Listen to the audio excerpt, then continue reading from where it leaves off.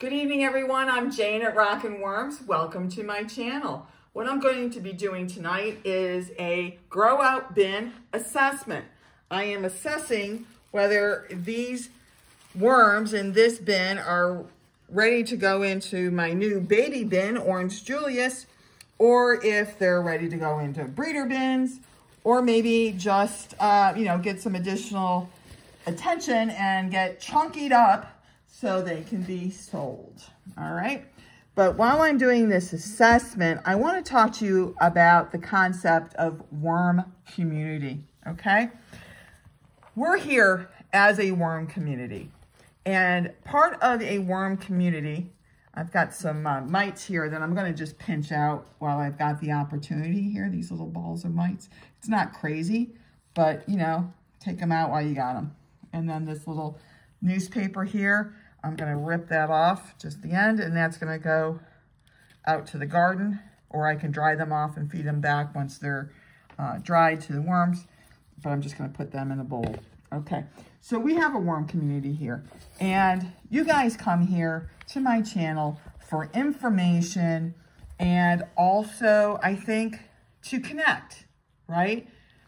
We have this hobby, we have this interest of worms, and let's face it, it's not necessarily a mainstream area of interest for people, although it is growing in popularity.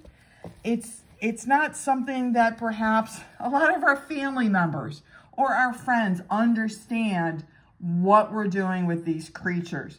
So, we get excited because something happens, like I'm looking in this bin and I'm going, these worms are teenage worms. And they're too big to be babies, but they're not quite, adult age yet. They don't have a lot of clitellums on them.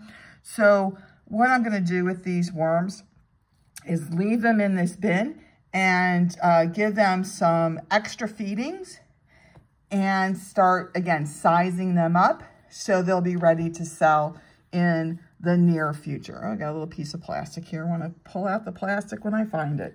Okay, it's just from, the windows of envelopes, right? I think I actually dropped it, but that's okay. All right, so we have something exciting happen in our worm bins. Maybe that exciting is positive, like we got our first cocoon, or we came across our first breeding pair as examples. Or maybe it's exciting because it's a little upsetting or we're concerned. Hey, I think my bins are too wet. What do I do about that? Oh, I've got too much castings. And how do I separate out the castings from the other worms? How do I do a migration? Or, my bin is really dry. What do I do? We have excitement because something isn't happening the way we want it to, and we're not sure what to do. So we come here to the worm community on YouTube, my channel specifically, but there's other great channels out there, and I do, totally encourage you to check them out as well. But you want to share what's going on in your worm life, okay? And again, your friends and family, they're like, go away, kid, you bother me. So come here, share. I read all my comments. I'm going to do a little feeding, just a little, because I see a lot of indication that there's still a little bit of worm chow in here because I fed this bin just, 7 days ago. So I'm just going to give them a little top up, nothing crazy, okay? So you want to share your excitement. You come here, you post on any of my videos. You don't have to, post on topic, post on any of my videos. I read all my comments. But here's the thing.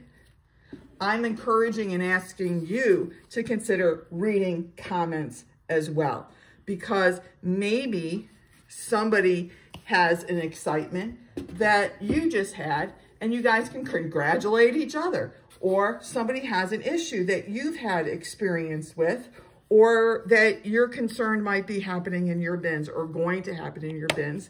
And you want to perhaps ask them, what tipped them off that there's a problem, okay? So what I'm saying is comments on my channel specifically, because that's all I can really, encourage, is they don't have to be all between me and one person. They can be between one castings crew member and another castings crew member. They can be between somebody who's stopping by because they have an issue or a question and they're trying to find answers. Or it can be between a couple people that are like, yeah, I want to talk about worms, but I don't have anybody to talk to.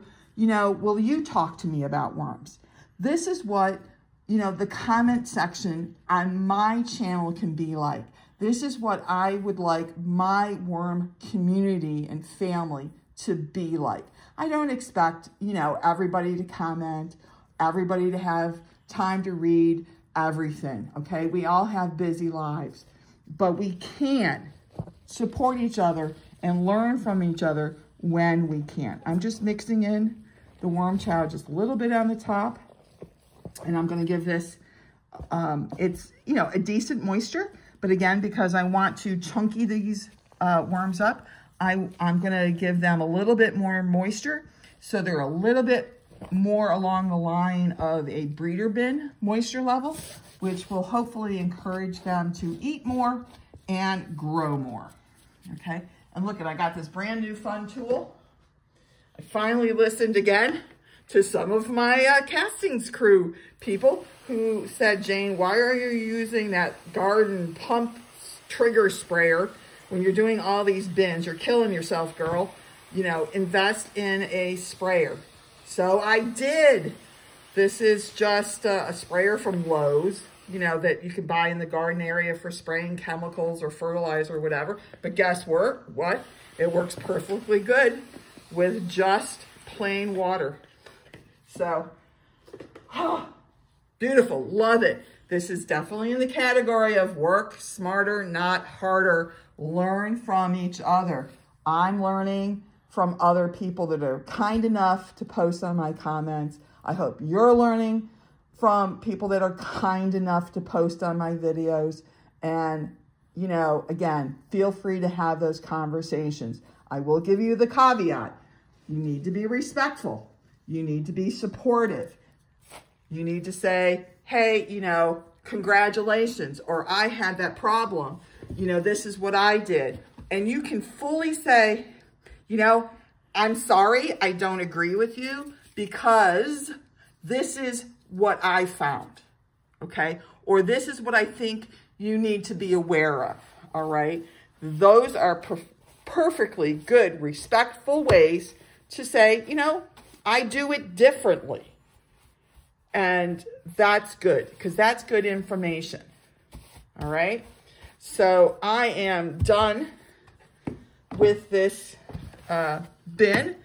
I'm just now going to cover it back up. And yes, I didn't tell you that I put worm chow on there. I put azomite on there. I put dolomite agricultural lime on there. I put a sprinkling of vegetable powder on there.